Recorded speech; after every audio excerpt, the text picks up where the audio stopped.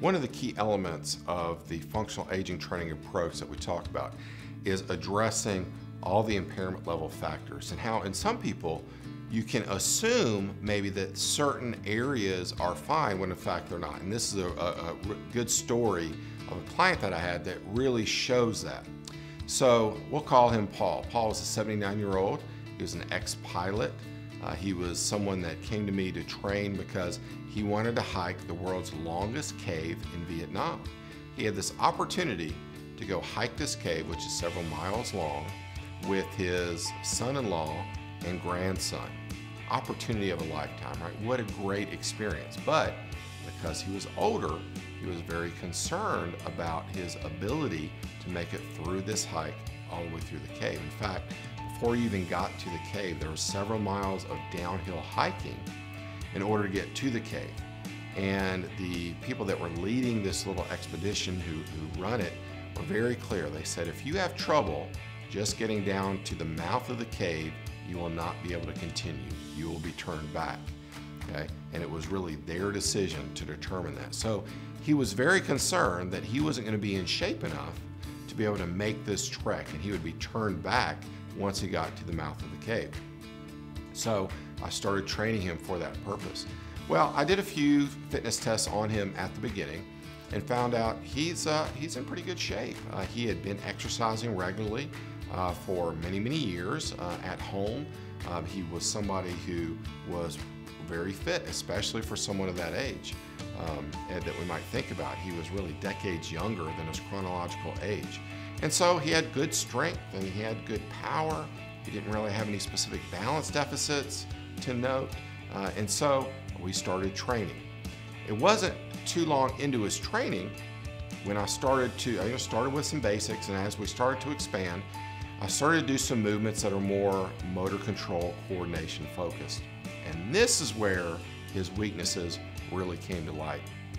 Can you karaoke? Well, he couldn't. I had him do the crossover stepping pattern. You know the karaoke. You're going to move laterally, you're going to move sideways, you're going to step one foot in front of the other, then you step one foot behind the other, right? And you're going to keep that pattern. Step in front, step behind, step in front, step behind. Completely blew his mind. I mean, he had no clue how to do this. I was having him do it very slowly. I was telling him how to do it. Step in front, step behind, step in front, step in behind. I gave him multiple demonstrations. He just couldn't do it.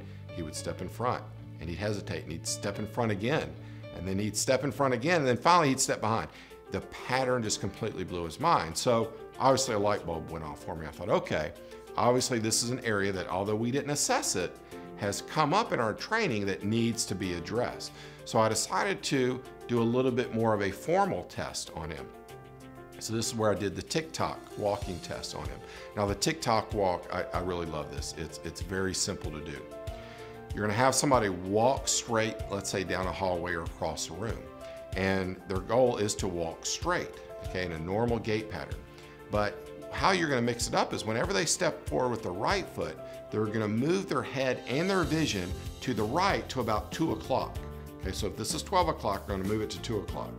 And then when they step with their left foot, they're gonna move over to 10 o'clock. So they're literally kind of tick-tocking. They're going tick-tock, tick-tock as they take steps. Their steps should be straightforward, crisp and clear, and their head should move crisp and clear, right? Well, again, no clue how to do this. Every time he stepped with his right foot, he wouldn't step forward, he would step out to the side because his head was pulling him out to the side, right? So he'd pull over this way and he'd pull over that way. Completely discombobulated. So again, realizing, wow, think about what this means for his trip to this cave, okay? Do you need to have stamina and strength?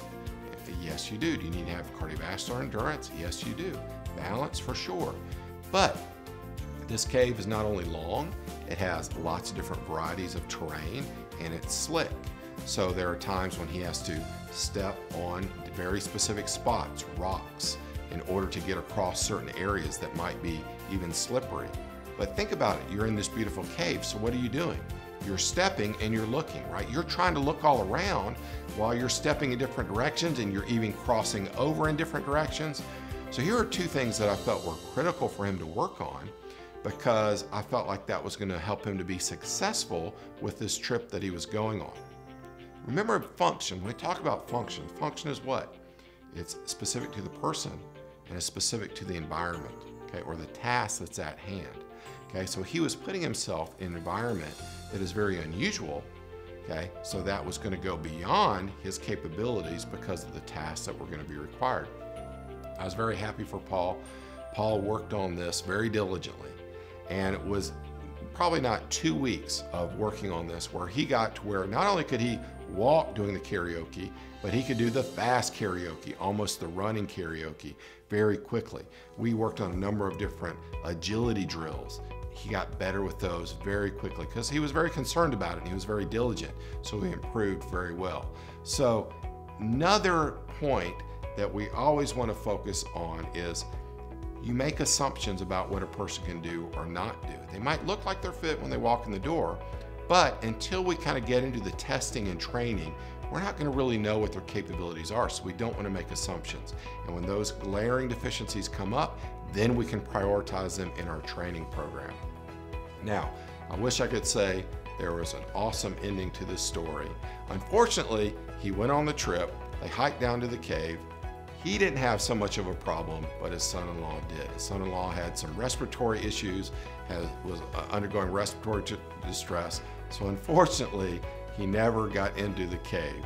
So sad ending, but great story that he was able to go through that training and improve so well.